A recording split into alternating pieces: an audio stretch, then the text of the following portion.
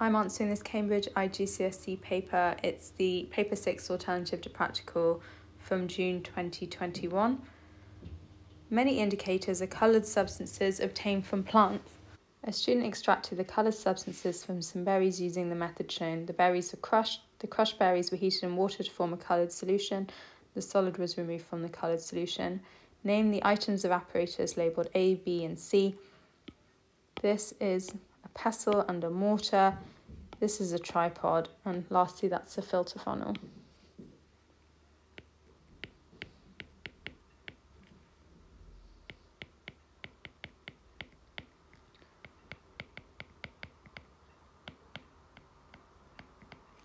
The student analysed the coloured solution using chromatography. Complete the diagram to show where the spot of coloured solution should be placed on the paper and the level of the solvent in the beaker. So we need to place that spot of coloured solution actually on the line. And then the solvent, remember, needs to be slightly below that so that it touches the paper so it can start soaking up, but equally that it's not running straight into the spot.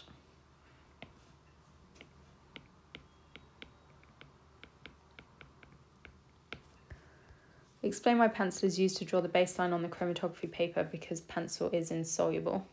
You don't want it getting itself mixed in with your chromatogram. So you can say it's insoluble or it doesn't run. The student made 2 chromatograms. After chromatography, 1 chromatogram was dipped in dilute hydrochloric acid and 1 was dipped in aqueous sodium hydroxide. The results are shown. Determine the number of coloured substances in the solution obtained from the berries. To do that, you just need to count how many spots there are. 2.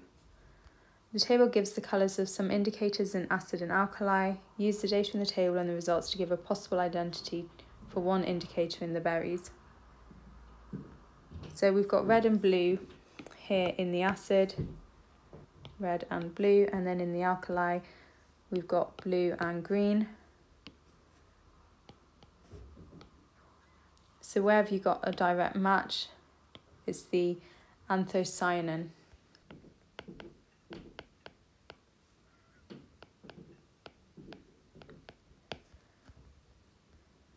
A student investigated the temperature decrease when sodium hydrogen carbonate reacts with dilute hydrochloric acid.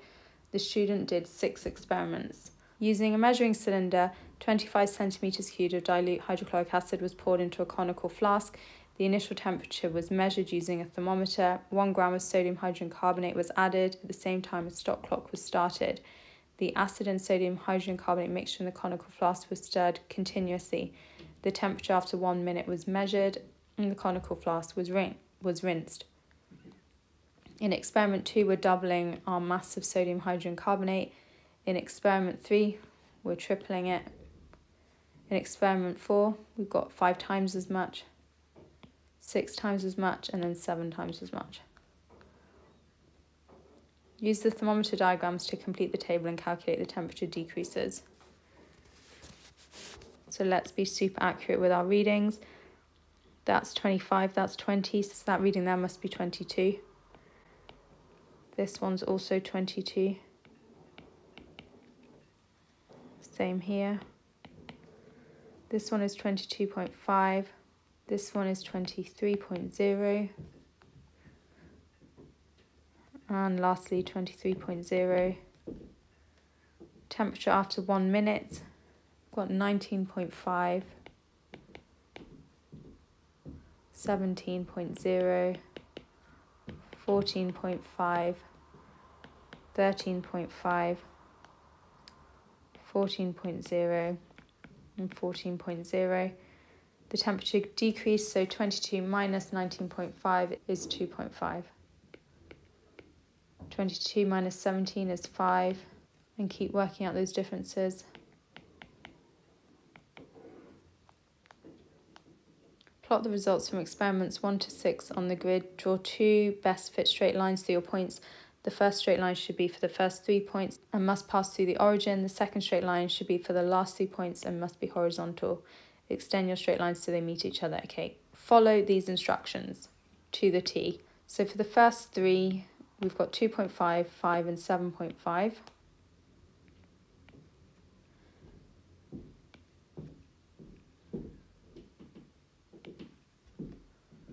and then 999.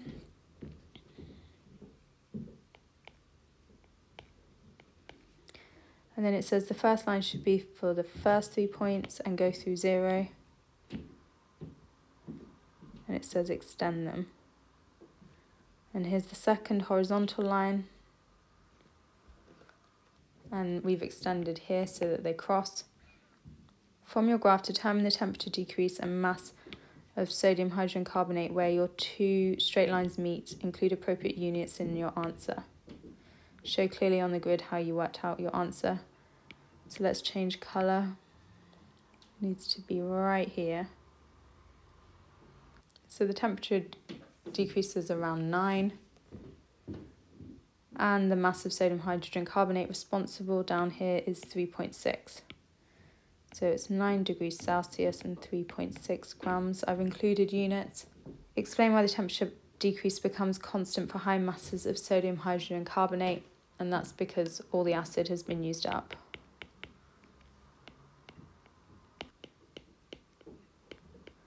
The investigation was repeated with dilute hydrochloric acid of half the concentration but the same volume. Sketch on the grid the graph you'd expect to see and label your line D.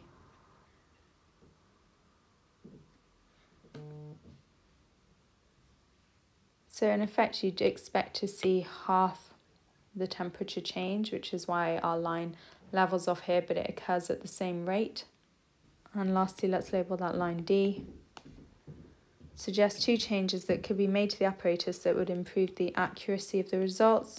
For each change, explain why it would improve. So let's be sensible here. We want to prevent heat loss to the surroundings, so we could use a polystyrene cup.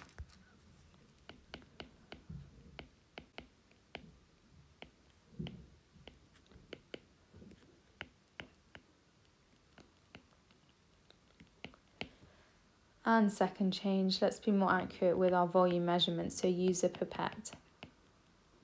Why? Because it's more accurate than the aforementioned measuring cylinder.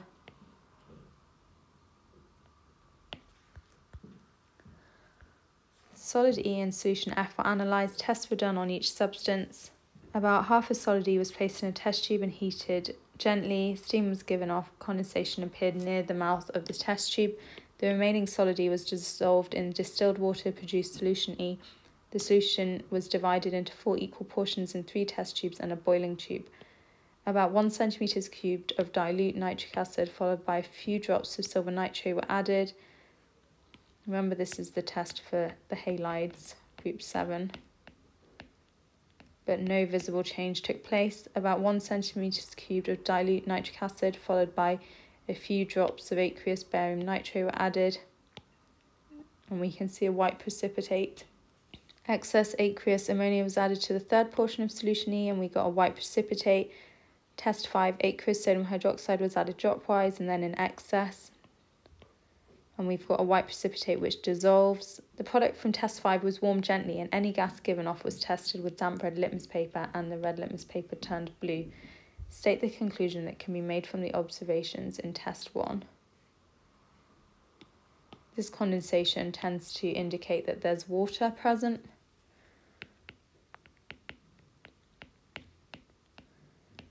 State the conclusion that can be made from observations in test 2.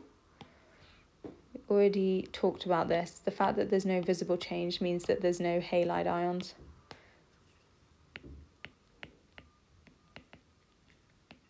Make sure you watch my chemical test video if you're not sure how we're arriving at this answer. Identify the 3 ions in solid E. So in terms of the 3 ions, this here, if you've got nitric acid followed by barium nitrate and you get a white precipitate, this is actually a test for sulfate ions. Remember, you can also use barium chloride. Test 5, the fact that the sodium hydroxide when added in excess causes the white precipitate to dissolve means that you've got aluminium ions.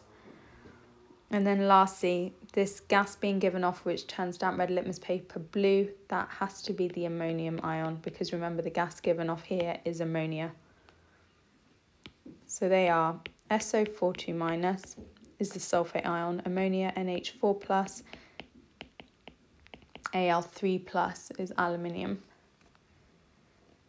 Solution F was aqueous sodium hydroxide. Complete the expected observations. A flame test was carried out on solution F. Observations: the fact that we have sodium present. What colour does sodium go in a flame test? Well, either orange or yellow.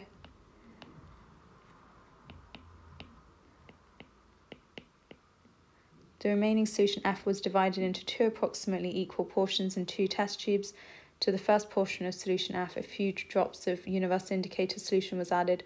What would the observations be? Well, because you've got a hydroxyl ion, remember that's a very strongly alkaline solution, so we'd get blue, which indicates a very high pH. To the second portion of solution F, approximately 2 centimeters cubed of aqueous copper 2 sulfate was added. What observations would you see? Well, you would see a blue precipitate produced here. What would that blue precipitate be? Well, it would be copper hydroxide. Question 4. Dilute hydrochloric acid reacts with calcium carbonate to make carbon dioxide gas. The apparatus shown in the diagram can be used to follow the progress of the reaction. The carbon dioxide gas leaves the flask, causing the mass to decrease.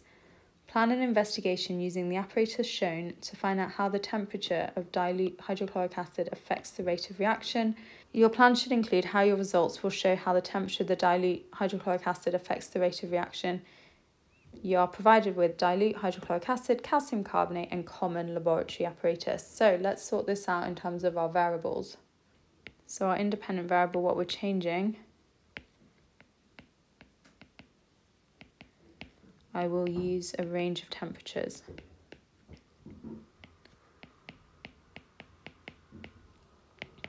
What are we measuring? Well, we know we're measuring the loss of mass over a particular time frame, e.g. 1 minute. What are our control variables? So what are we keeping the same? Starting mass of calcium carbonate, the surface area of the calcium carbonate, so whether it's chips or powdered limestone, for example, the volume and concentration of hydrochloric acid. Remember, we need to repeat and calculate an average. And then how are we actually going to show this information to prove how the temperature of the hydrochloric acid affects the rate of reaction? Well, you want to plot a graph of change in mass in grams on the y-axis against temperature on the x-axis.